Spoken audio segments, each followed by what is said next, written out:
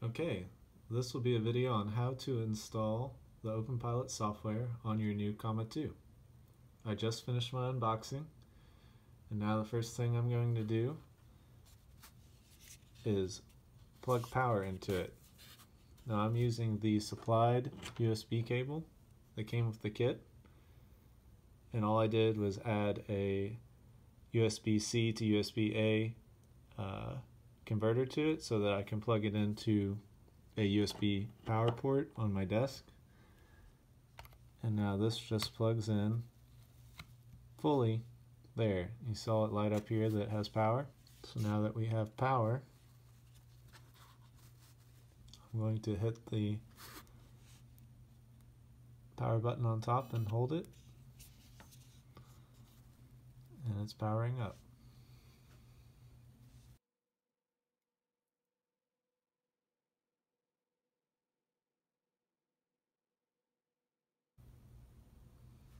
Okay, now we just continue our setup.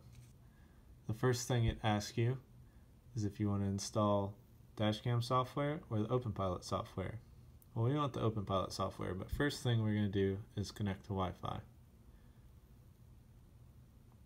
Now I'm going to skip over this while I put in my Wi-Fi password, but that is essentially what we're going to do here. Put in your Wi-Fi password now.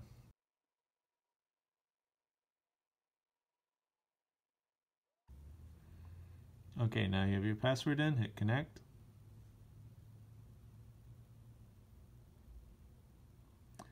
And we're connected to our Wi-Fi, so we can hit continue. Okay, so here you will pick the dashcam software or the custom software, and the custom software is where we download OpenPilot. So the web address you put in can be found online, but it is OpenPilot.Comma.ai.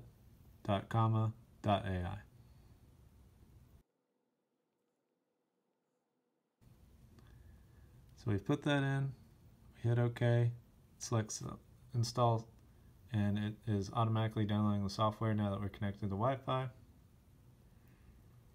and installing OpenPilot.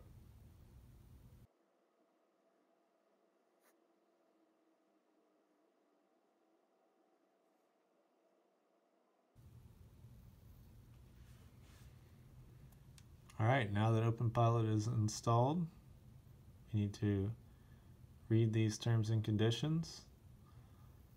Make sure you read this if you haven't already. There's a lot of important information here about the safety and what exactly is going on. OpenPilot does not make your vehicle autonomous. It's a level 2 system. You're still in control of the vehicle at all times. There is a lot in here that you should know. It's for your safety. So make sure you read all this. Again, I've read it before on my previous install of OpenPilot. So once you get to the bottom, you accept.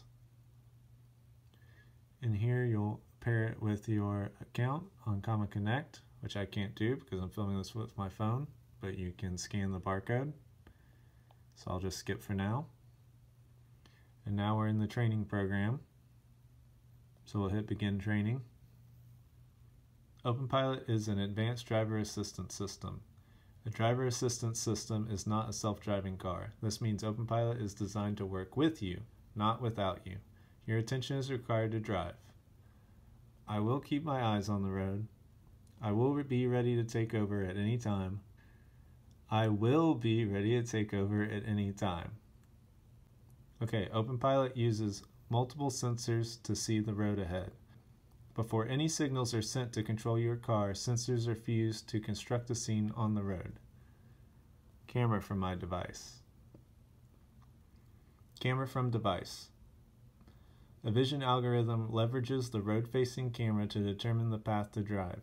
The lane lines are drawn with varying widths to reflect the confidence in finding your lane. So it wants you to select the path to continue. Radar from your car. The stock radar in your car helps OpenPilot measure the lead car distance for longitudinal control. The indicator is drawn either red or yellow to illustrate relative speed to the lead car. So we click the chevron. OpenPilot will engage when cruise control is set. Press cruise to engage and a pedal to disengage. Engage OpenPilot. When you are ready to engage OpenPilot at a comfortable speed, locate the cruise controls on your steering wheel and press Set to begin. Driver monitoring. When OpenPilot is engaged, you must always pay attention. OpenPilot monitors awareness with 3D facial recognition and pose. Distracted drivers are alerted, then disengage from OpenPilot until corrected. OpenPilot can change lanes with your assistance. OpenPilot is not capable of checking if a lane change is safe. This is your job. OpenPilot will change lanes regardless if another vehicle is present. Start lane change.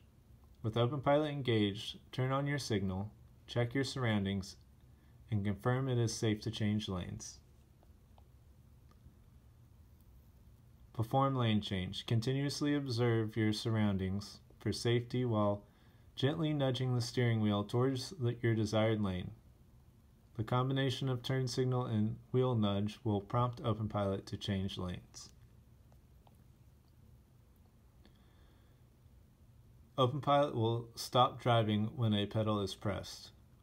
When encountering a potentially unsafe situation or exiting a highway, you can disengage with any pedal. Limited features. Keep in mind that certain situations are not handled by OpenPilot. Scenarios such as traffic lights, stop signs, quick vehicle cut-ins, and pedestrians are unrecognized and OpenPilot may accelerate. Disengage OpenPilot.